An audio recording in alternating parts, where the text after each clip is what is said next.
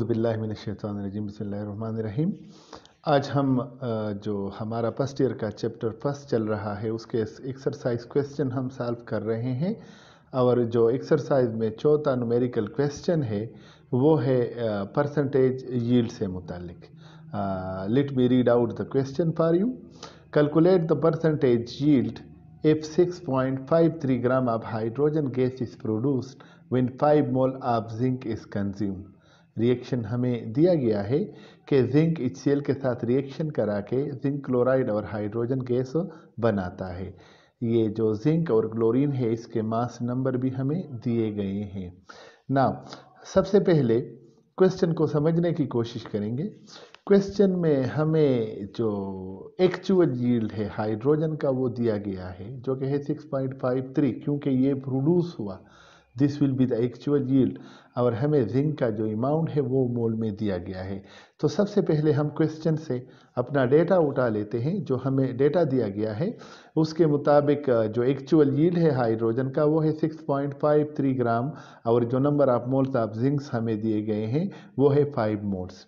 अब हमने करना क्या है? We need to find the percentage yield of hydrogen.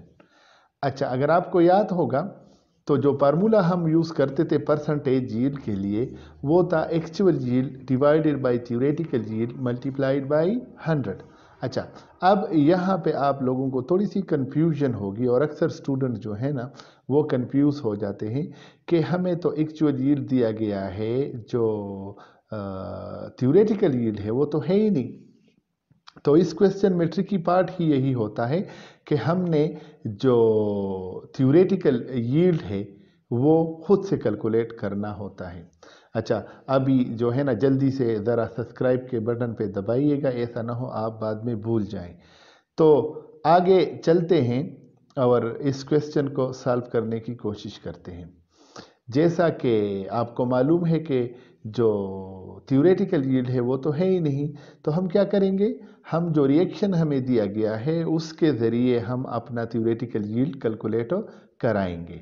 तो जो बैलेंस केमिकल इक्वेशन है सबसे पहले हम उसके मुताबिक अपने रेशोज़ बना लेंगे कि जो रेशोज़ है उसका क्या हिसाब है।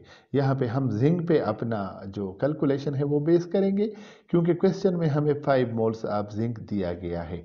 तो अगर हम बैलेंस केमिकल इक्वेशन को देखें तो जैसा कि आप देख सकते हैं कि जिंक का जो 1 मोल है वो 1 मोल ऑफ हाइड्रोजन प्रोड्यूस कर रहा है, ठीक है ना। सो 1 मोल प्रोड्यूसेस 1 मोल, तो 5 मोल कितने मोल प्रोड्यूस कराएंगे? Now this is a simple ratio and I am sure you know how to solve these ratios. If I am solving this ratio for x, the answer comes out to be 5 moles of hydrogen gas. So now we have the theoretical yield of hydrogen which is 5 moles.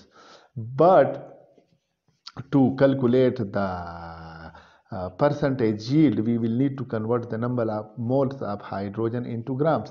For this, we will use the classical formula that mass of any substance is equal to its number of mole multiplied by its molar mass.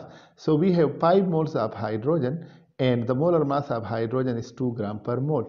After the calculation, the mass of hydrogen produced is 10 gram. So this 10 grams will be our theoretical yield. Now we are ready to put our values in the formula and calculate the percentage yield. So the actual yield was given to us which was 6.53 gram. Here 6.53 gram, and the theoretical yield we have just calculated the theoretical yield. So now this is the simple calculation.